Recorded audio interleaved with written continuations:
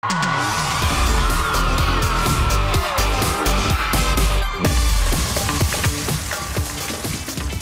today's Entertainment City, we're talking to the director of The Gambler, but first, we're remembering English blues and soul singer Joe Cocker.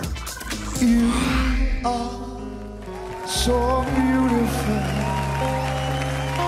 Cocker died at his Colorado home yesterday at the age of 70 after a battle with lung cancer.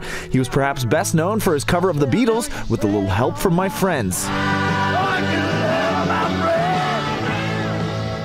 Over his 40-year career, he recorded 23 albums. He had a unique, singular performance style that made him a popular live act.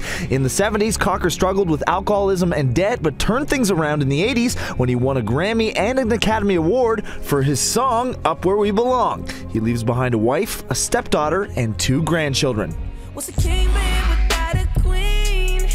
Justin Bieber gave shoppers in a London, Ontario mall a thrill when he showed up to do a little holiday shopping for himself. The Biebs bought a pair of Vans shoes at Masonville Place last night. Unfortunately, many believers didn't even recognize the singer due to the hooded onesie he was wearing. But word is the international pop star was drinking Tim Hortons coffee while he shopped. A true Canadian, ladies and gentlemen. What about you? I'd like to know more about you. There's really not much to know about me. Look at me. I am. It's one of the most hotly anticipated films of the new year. 50 Shades of Grey hits theaters on Valentine's Day, but will have its world premiere 2 days earlier at the Berlin Film Festival. Stars Dakota Johnson and Jamie Dornan will be in attendance.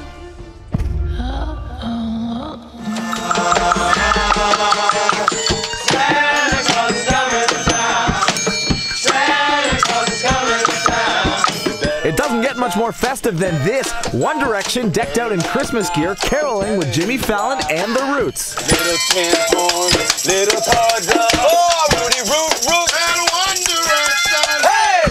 The Brit boy band got into the spirit of the season on The Tonight Show last night, and they're not the only ones feeling Christmassy. From Beyonce's massive tree to Jared Leto's Santa hat, the stars are joining in the countdown to the 25th. Taylor Swift proved that, like with everything else she does, she went all out with Christmas decorating. Selena Gomez shared a warm moment with her baby sister, and fashion's it girl Olivia Palermo puts the trimmings on the tree in this cozy photo.